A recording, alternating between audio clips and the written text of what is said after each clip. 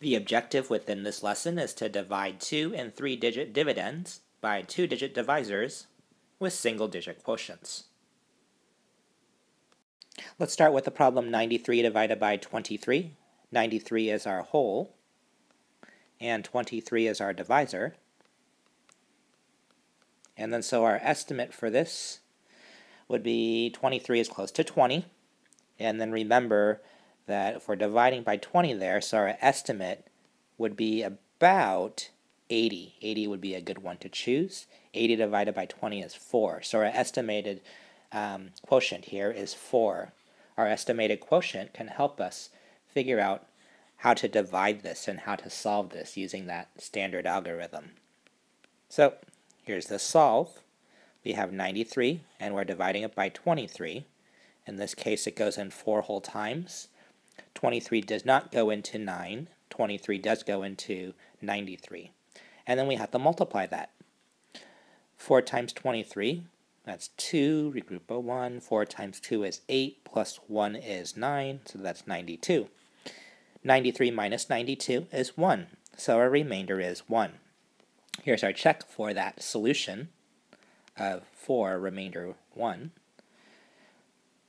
We multiply 23, which was our divisor, by our answer, which was 4.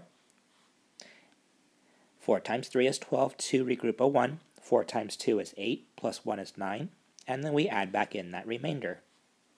92 plus 1 is 93. So it does check. This matches with what it is that we are dividing, or our whole.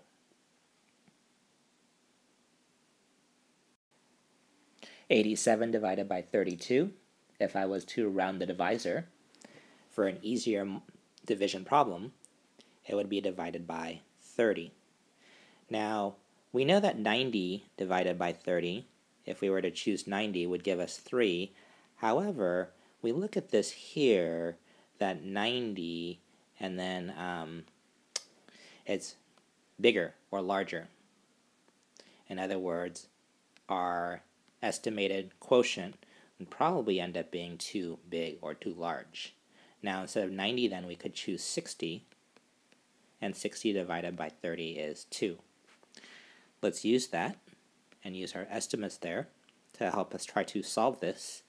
87 divided by 32. We think that it should be 2. 2 times 32 is 64. 87 minus 64 is 23. So 23 is lower than 32. In other words, we could not make another group of 32 with that 23. That's why it is a valid remainder. Let's run our check for that, where we take our answer, which was 2, and multiply it back by 32. 32 times 2, which was our divisor. 2 times 2 is 4. 2 times 3 is 6. 64. We add back in our remainder, and we do get 87.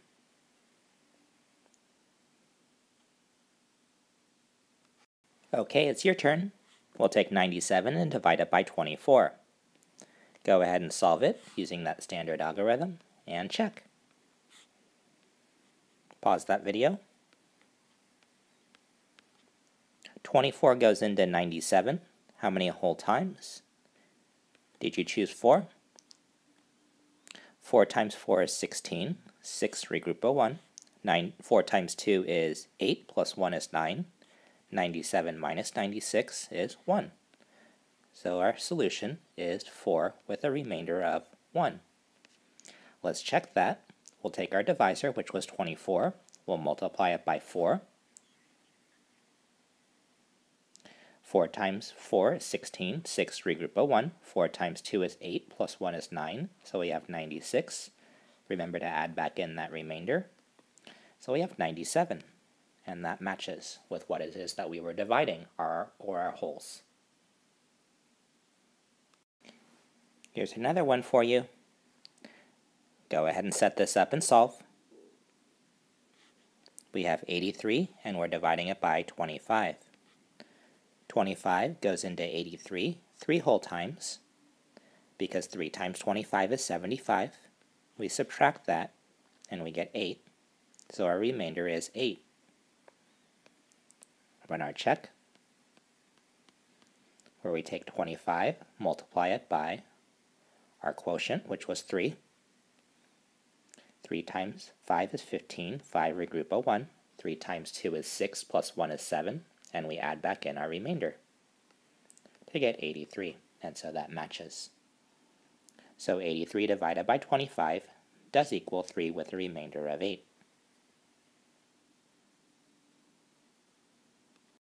Okay, one last problem to review. We have 57 divided by 19. Remember, 19 is our divisor, and our dividend is 57. That's our whole. That's what we're dividing. And then we have a quotient, which will be our answer. And of course, we can set it up using a standard algorithm. We take our dividend, which was 57, or the wholes, and we're dividing it by 19. 19 is close to 20.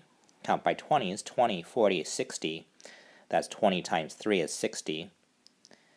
Let's try 3. 3 times 9 is 27. 7, regroup at 2. 3 times 1 is 3, plus 2 is 5. 57. 57 minus 57 is 0. So our remainder would be 0. We do not write remainder 0. We just know that 57 divided by 19 then is just 3. So 3 is our quotient. So we'll take our quotient, which was 3, and we'll multiply it back with that divisor.